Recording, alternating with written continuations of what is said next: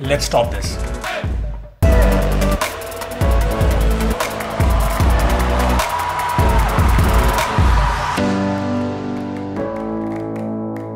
Hey guys, this is Paige from Beebom.com, and over the last few months, I have been noticing a lot of these phone exploding stories. POCO X3 exploding while charging, OPPO A53 heating up in a man's pocket and exploding, Redmi Note 9 Pro blasting after smoke starts coming out of it, Note 2 exploding while cycling. Well, there are so many stories: Galaxy A02, Galaxy A21, iPhone X, OPPO F11 and a lot more. Now, I know there are a lot of fake news as well when it comes to phones exploding, but the truth is, most of these stories are true. Phones are actually exploding. I mean, scary, right? Because people are actually getting hurt. So the question is, why is this happening? How do you protect yourself from your phone exploding?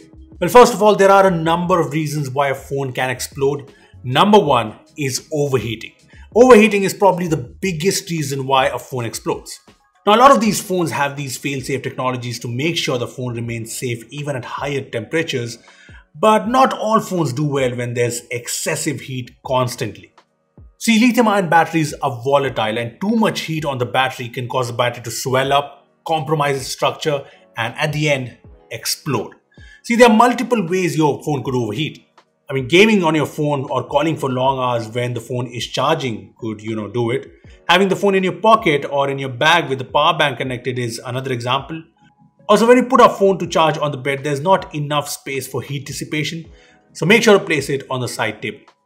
Anyway, it's not just charging. Leaving the phone out in direct sun or any hot environment for too long can also explode your phone. Same with the malware on your phone or just unoptimized software overworking the CPU, resulting in overheating. So the point is, take your phone's overheating seriously. Don't ignore it. If you feel that your phone is overheating, make sure to check the battery temperature in your phone. I mean, some Androids can show you the battery temperature like MIUI does, but on other phones, you can use an app like AccuBattery, which shows you the temperature, or you can use Battery Protector. I mean, it's an old app as you can see, but it lets you set alarms for when your phone overheats. I've set it to 50, and if your phone overheats over 50, I think you should take it to the service center. So point number one is overheating. Point number two is battery damage. First up, a little theory. Any external damage to the battery can change the mechanical or the chemical structure of the battery, which might lead to short circuit or overheating and then, explosion. So imagine this. Maybe you dropped your phone really hard. It's looking fine, it's working fine, but the battery isn't lasting very long. The phone has suddenly started to overheat. Well, in this case, obviously the battery has been damaged and this can result in explosion. Do note that this can also happen if you have managed to, bend your phone. See, point number three is using uncertified charges. See, this is something that our parents or our non-techie friends do, buying that 100 rupees charger just because it's cheap. See, this is bad because using non-compatible chargers can really affect your phone's battery. It can short circuit your phone's battery, leading to worse battery life, and yeah, in the worst case scenario, ending in an explosion.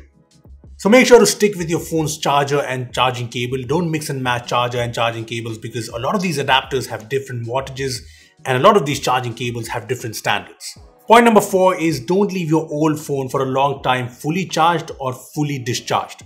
See, a battery permanently dies if it's fully discharged, and a battery can degrade faster if it's at 100% charge.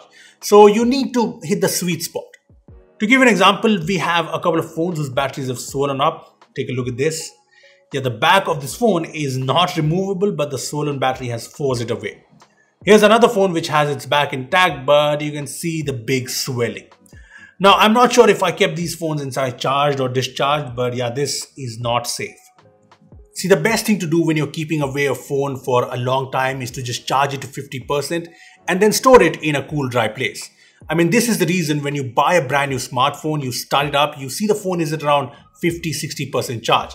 Because companies know that these phones could be in the shelves, warehouses for a long time. So they just charge it to around 50-60% to, hit the sweet spot. Also, if you have a phone that looks like this, don't charge it. Don't use the phone, even if it's working.